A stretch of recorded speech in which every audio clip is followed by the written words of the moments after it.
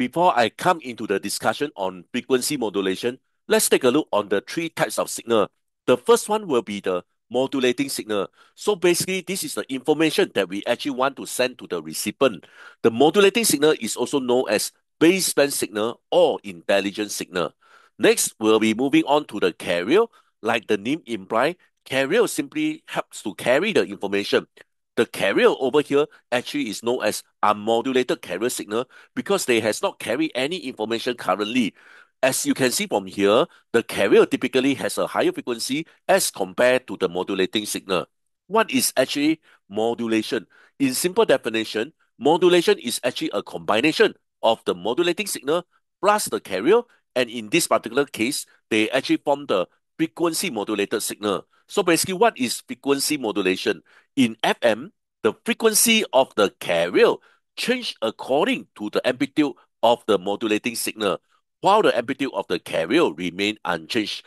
What does this mean? This means that this is the carrier signal. The frequency of the carrier signal actually will change with respect to the amplitude of the modulating signal to form this so-called frequency modulated signal. Let's take a close look on these two diagrams here. So basically, you can see that this is actually the modulating signal. The modulating signal typically has lower frequency as compared to the carrier. The carrier is actually blue in color.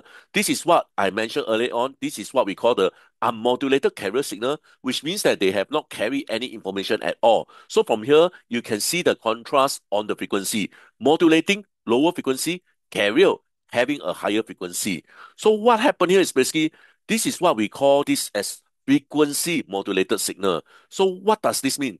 Let's take a look over at this point here. While you can see that this is actually the modulating signal, while we are at the lowest point, which is the lowest amplitude of the modulating signal, this can be actually represented at the lowest frequency.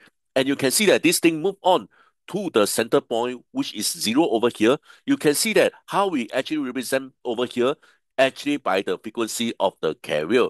Next, you can see that the amplitude further increase at the maximum. So this is actually the maximum amplitude of the modulating signal. And again, we can represent by the maximum frequency. So imagine this. You can see that this little dash actually appear over here. So when they actually move to the yellow, you can imagine that this dash actually shift to the middle. So after that, they further increase, which means that they further shift to the right. So basically, this is how we represent frequency modulated signal. So over here, you can see that the carrier frequency actually change with the amplitude of the modulating signal. With this, if you keen, please see the playlist for more information